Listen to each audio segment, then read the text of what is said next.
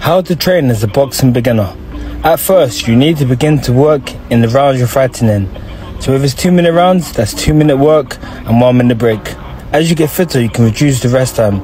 You need to be running minimum 3 times per week. If you're at a boxing class, you're going to be doing groundwork. But if not, you need to be doing groundwork by yourself, minimum 3 times per week. Groundwork is bodyweight exercises like you're seeing above here. An example would be 2-minute rounds, 20 seconds each exercise. You could be doing 4 sets with 1-minute break. Aside from physical training, you need to be doing a lot of shadow box, which will at first be physical, but will improve your technical ability.